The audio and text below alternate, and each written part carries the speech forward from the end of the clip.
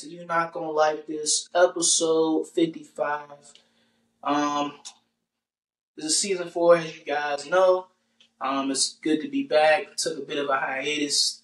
A lot of things happened for me life-wise, so now we're the 5th episode in season 4, and today we have, I would say, our first producer. We've never interviewed a producer before, so congratulations, you are the first one with us today. None other than Prod by Only Singer. That is his production name, and that is who we have with us today. I don't know if you want me to say your actual name. Man, you can go ahead. You can give him my There it first and is. last name, who I go by. This is AJ, everybody. Prod by Only Singer, as he goes by. And AJ, go ahead and introduce yourself to the crowd, man. What's good, guys? I am AJ Watkins. I'm from the very, very small town of Farmville, Virginia. Um, I'm a producer. My stage name is Only Singer. I produce for CreditKarma, Love and Hip Hop, Coco Vango, Light Skin Keisha, just recently Gloss Up, Skilla Baby. I have a super long list of everybody that I've produced for. Man, CreditKarma, that's tough, man. He's on the commercials. Yep. On the commercials, I might have to look for one of them next time. I don't know which one it would be because they always, have commercials. Yeah, I could send them straight to you. Oh, that's tough. You got credit. That's tough. How does that one even come about? Like artistry is one thing, but like the commercial, like the. Honestly, my biggest, I'll say like my superpower within this is networking. Like me talking to people, being very cool with them, like building a personal relationship first, and just building upon that, opportunities just tend to open up. I know the CreditKarma one came about through Hard Drive, which is like a an independent subscription based label. It's owned by Mickey Shiloh. And I'm pretty cool with her. So like it was like, hey, we got this opportunity for CreditKarma. They're looking for like some up tempo trappish type beat that has like money sounds in it. So I did that. A couple days later, they were like, hey, your beat got picked, and they had like one of my friends write to it. So that's tough. That's how that one came about. That's tough. Well, like always, as most of you guys know, this is just basically an interview. This is a chance for AJ to talk about his brand, everything he's done, how has he gotten to this point, and henceforth. So, with that being said, let's dive into our first question we got today. First question we got for you is, first off, explain your love for music and why did you end up settling on production? So music been in my life like ever since I could remember. I've been on choirs when I was young. I sat there and listened to whole entire albums with my dad in the car. Like it's just music's just been a part of me. Like if most people like remember me from high school, I used to dance all the time. So like I was one with music per se. Um, I wanted to play football. Like football was like my main thing. And then once I started production, like my cousin put FL Studio on my laptop and he was like, yo, make a beat for me for the next time I come back. Like as I was crafting a beat or like attempting to make something, I just fell in love with the process of creation. Like the fact that I start with a blank canvas. It's like art. I start with a blank canvas and then I put something there and it's something that someone can use. That's tough. That's tough. I've dabbled in it for a little bit, and yeah, I got to do my studying because learning the sounds of the different drums and piano keys, it changes the difference and everything. Because I'll sit there, I'll sit there for a minute. I'll be like, no, that's not the right key. That's not the right one. It'll take a minute. But then why production though? Like why was production the big one that you settled in on? Because you said it was everything, dance, singing, all of it. Why production though? Well, I had my hands in dancing and singing. I've done both of them. But like the production aspect, I had more control. Like I had more control with it per se. Like it's more hands on. Like I don't have to really rely on learning how to do this, that, and the third from another source.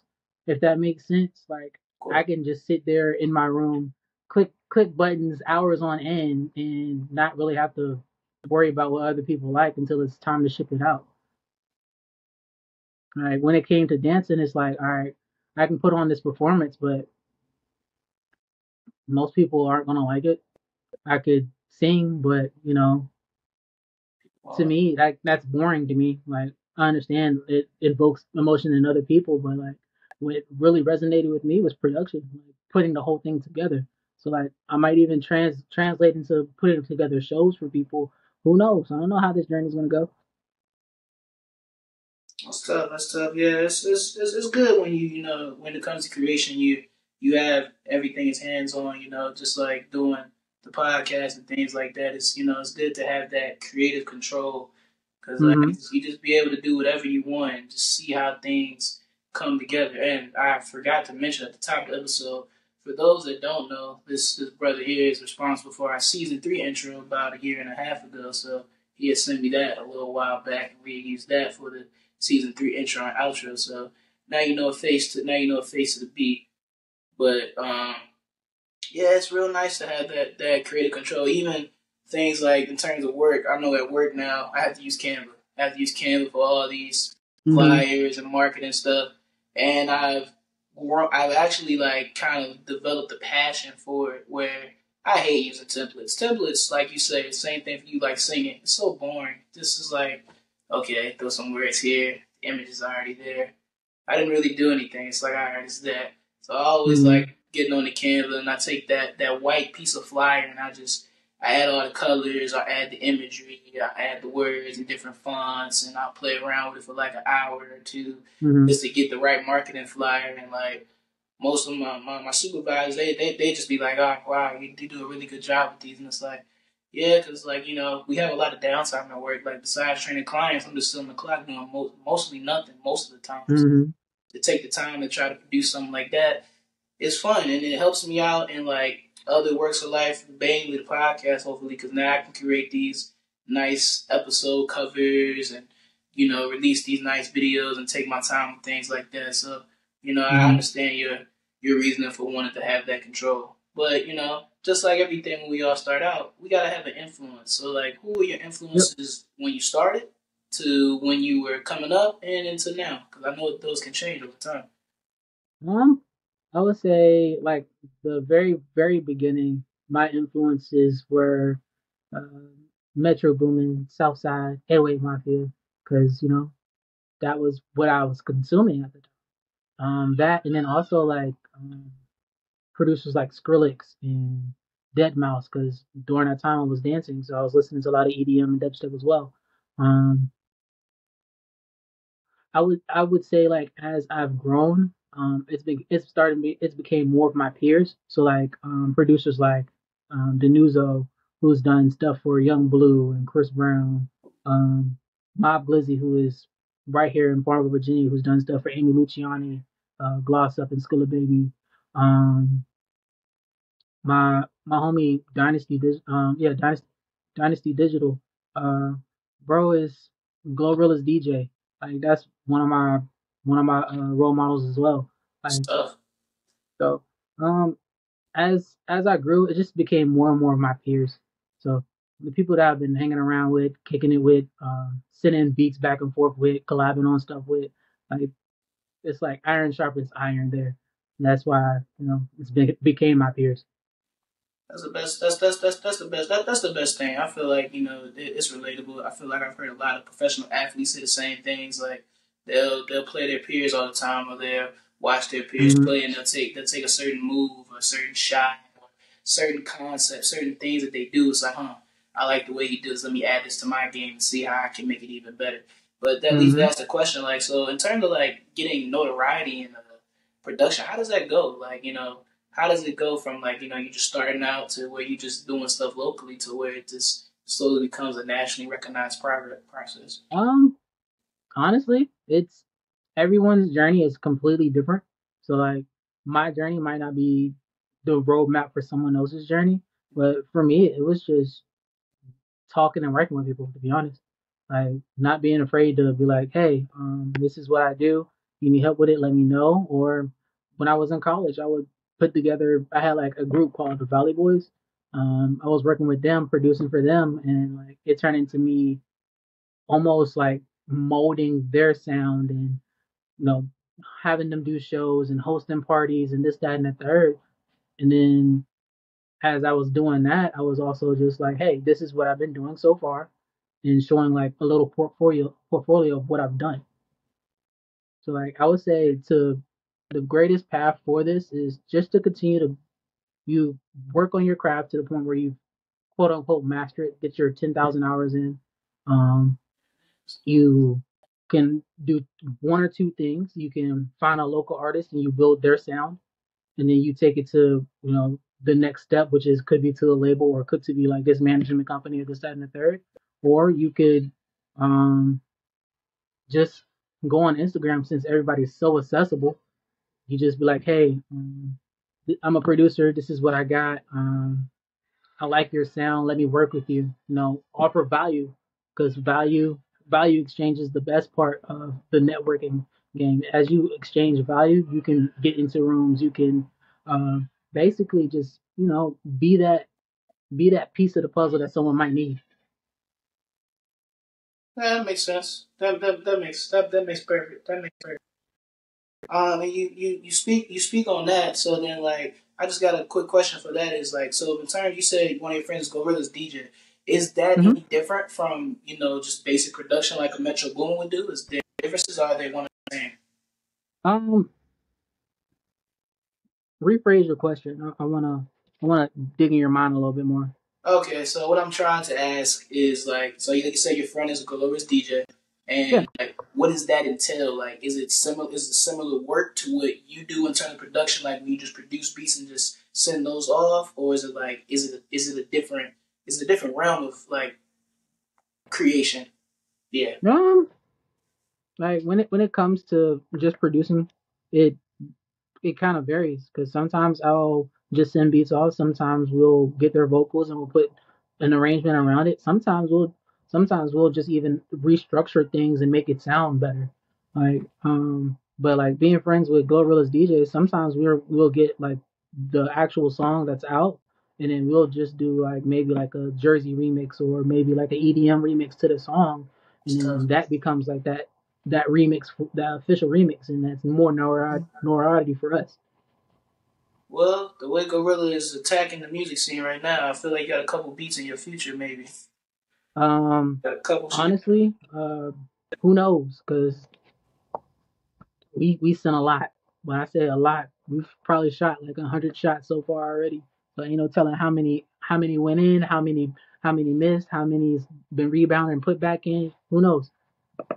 So then that leads me to ask, like, so in terms of building your database, like how much time do you take to build like one beat, and how does that Oh, end up being like? Do you take the one beat and you'll make one, and then you'll take from that one and make like two, three others, and then all right, okay, fresh canvas, let's start fresh again, and then keep going like it that. just depends, to be honest.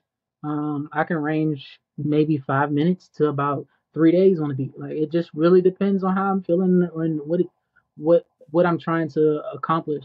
Because I know where people have been sending me like loops and stuff, it makes it easier for me to just all right. I like this melody. I like this, but maybe I don't like this sound, so I'll take that sound out or put in my own sound and all right, do the drums, arrange the whole thing, then maybe put it in my stash and save it later and start on a whole nother one. Like it just really depends. Okay, okay, that makes sense. That makes sense. So, like you said previously, you said like when you work with local artists, you try to build that portfolio. You try to constantly build them up. And like I have here is, it's a common saying that artists should stay with their producer that they started out with because it increased the chance of success. How true is that? Mm-hmm. Um, I'm a man of if it's one of those things that's what you guys are wanting to do, go for it. If that's something that you don't want to do, okay. To be honest, like uh, I don't think it's like, hey, that's a necessity thing, something that's a necessity. It's just if it happens, it happens. If it don't, cool. Like everybody has their own part to play within their role, so just play your part and do what you gotta do. Okay, that makes sense. That makes sense. All right. Well, the biggest thing is what's next for yourself personally and professionally. Personally,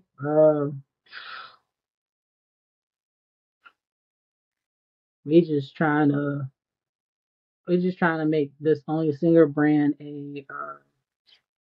a business and just live off of that. Like no other outside income. Like that's just the main thing that keeps everything rolling. Professionally, I want a couple more I want a couple plaques on the wall. To be honest, um, we're getting close. I know the Gloss Up record. It's the With You joint is Gloss Up and Skilla Baby off her project.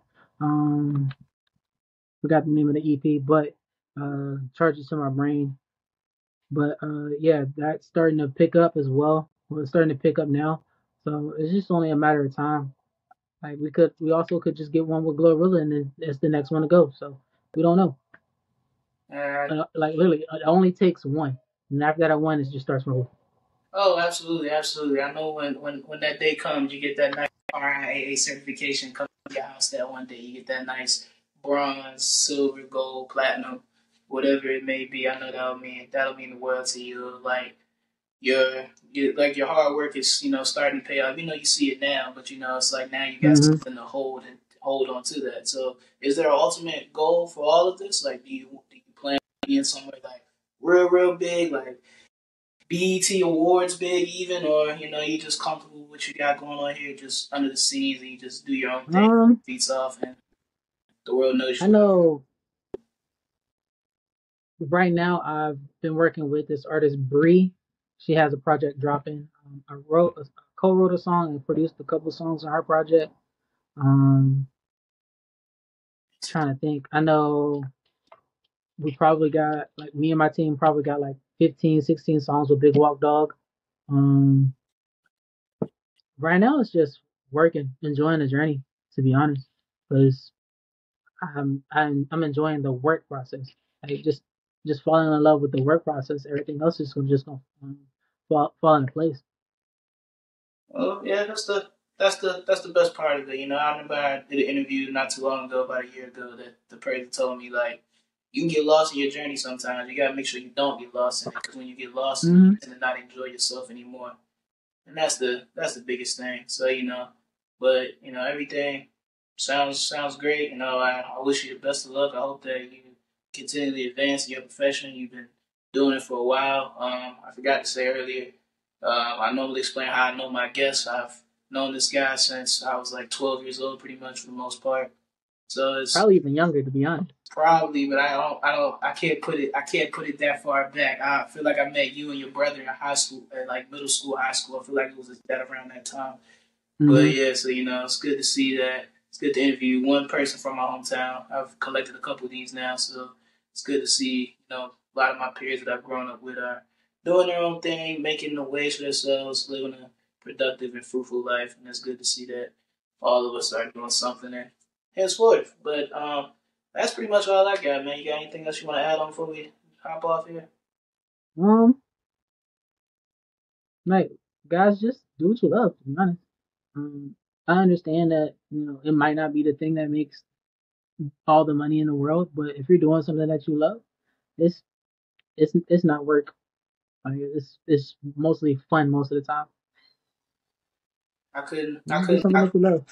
Yeah, I couldn't agree more with that statement. It kind of pains me sometimes when I hear people say, "I want to get into a profession for the money," and it's like, bro, you're not gonna last, because you're gonna start learning about it, and you're gonna Mm-hmm. burn out. So yeah, definitely do what you love. Do the things that you think are nice, no matter what the money brings. Because if you're good enough at it, the money will come, regardless of Mm-hmm. how it shakes out. But otherwise than that, guys, that's all we got for today. This is episode 55. Tune in for our next special. That is still pending at the moment, but otherwise than that, I'd like to thank AJ for coming on, and you know, check out his music, check out his work, and see y'all soon.